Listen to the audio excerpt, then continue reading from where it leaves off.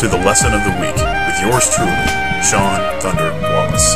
I'm a performer, composer, and professor of music at The Ohio State University. This weekly program is designed to inspire and inform the serious music student. We're all students here, so join me on the path of discovery as we learn together. It works better like if you have like as an exercise.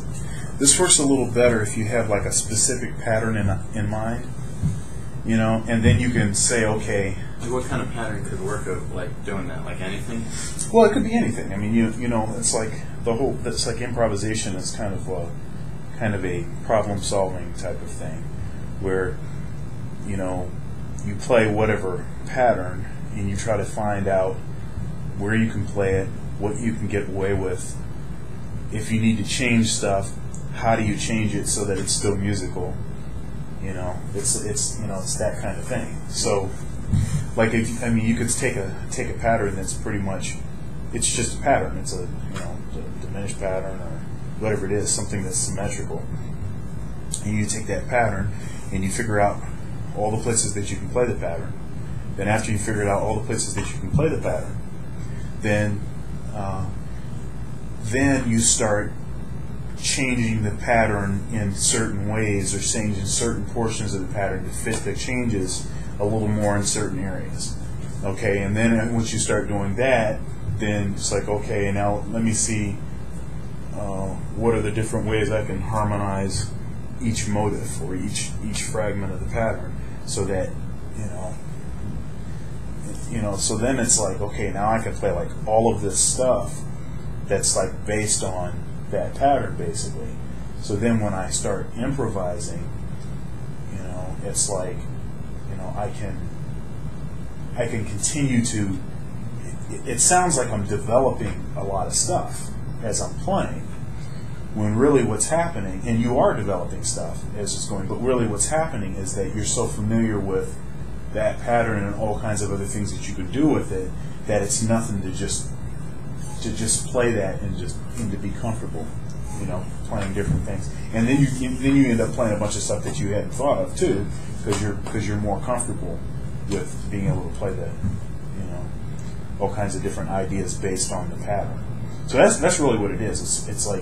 It's being able to play concepts and ideas that are based on a pattern, or based on whatever pattern that you're doing. So if you can try to carve out some time in your improvisation, to say, okay, this is the pattern.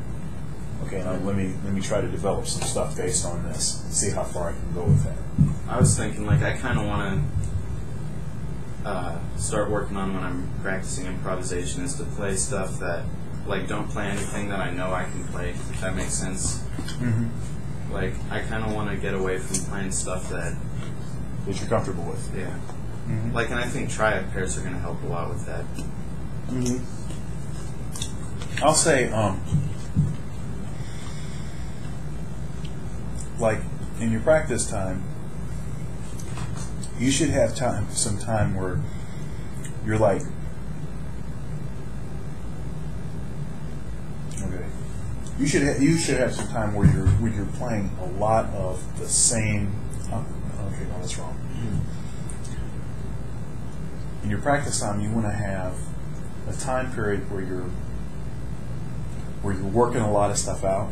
So, like, say, where you have like a list of specific things that you're trying to work out over the changes, and specific things that you're trying to do. All of that, and it can be extremely detailed. Rhythmic stuff, chromatic stuff, harmonic stuff, pattern-oriented stuff, linear related stuff, 2/5 turnarounds. You can just keep going on and on with the different kinds of stuff. Okay, so you want to have time when you're doing that, and then you just need time where you just play, where you just put the horn in your mouth and you just play whatever is coming out. And my suggestion to people is, like, in the practice room, if you're going to record any portion of your practice time, it should be the time when you're just playing. I record myself sometimes doing that. Yeah, and because that will give you an idea. I would say do it every time you practice. Alright. Yeah, but that'll give you an idea if how what you're practicing is influencing how your improvisation is going. Yeah.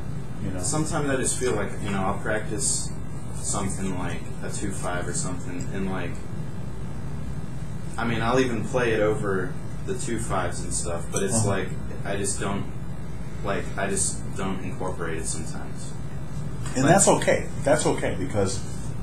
But I feel like it's like, well, because I know that it's to get familiar with all the keys and everything, but I also think like, you know, did I just waste my time learning that if I'm never going to use it or something? No, this is how this works a lot of times. See, it's okay if it doesn't come out immediately. Eventually, it will come out.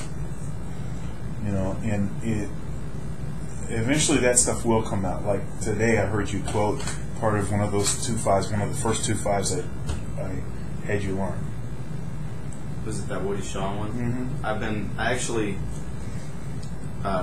I like the shape at the beginning of that 2-5 actually. Mm-hmm. Like, especially I at heard the you play beginning. the beginning of it, right? And I'm trying to, like, I've been listening to a lot of Woody Shaw stuff too, so I'm like trying to figure out some more intervallic stuff. Mm-hmm. So, yeah, I worked that 2-5 out on this tune specifically, so. yeah, so I mean, so I'm hearing stuff come out. So, but and I definitely can hear the influence of certain things that you're learning. So, you know, but you know, it's okay if this stuff doesn't come out immediately, because what'll happen? You keep, you know, you're going through the 2-5s, and you're really getting a lot of stuff happening. What's going to happen is, and it'll feel like an epiphany, but what'll happen is all of a sudden you'll start playing a bunch of this stuff that you were dealing with like a year ago or a year and a half ago, you know, and it's like, wait a minute, where did that come from? And you might not ever know where it came from, but really it probably came from because you were practicing. Yeah. You know, so sometimes it takes a while for that stuff to manifest in your playing, and you know, you want to. Sometimes you have to force the issue. Okay, like I talk to cats about being proactive with their playing. What do you mean exactly? Well, you know, whenever you're listening to music and you don't understand what's going on, it's your responsibility to figure it out. Now, does that mean like you can't hear it harmonically, or does that mean like what exactly? Like you don't know what's going on? Like, what is that exactly? Well, if you can't play it, you can't hear it, you don't know exactly what's going on, you don't understand exactly how that fits on that chord change or anything about it, anything musically about it, theoretically about it, you know, technically about it, anything at all. Right. If there's anything about it at all, if there's like a vibe on it that you don't understand or that you're having a hard time quantifying, that too. It's like everything. It doesn't matter what it is. It's just everything about it. But so you want to be able to you know, do that. But then the other part of it is like, okay, if that stuff is not coming out of your horn when you're playing, then you have to address that also. That's something you have to address too. You have to say, okay, why is it not coming out of my horn? What, you know, is there something I need to practice more of? Something I need to practice less of? Why is it taking so long for this to affect my playing? Or why is this happening? Or why is that happening? Or why is it not happening? Mm-hmm. You know, you have to constantly be asking those questions, be reevaluating, you know, what you're doing, be, you know, mixing stuff up, changing stuff up, whatever you have to do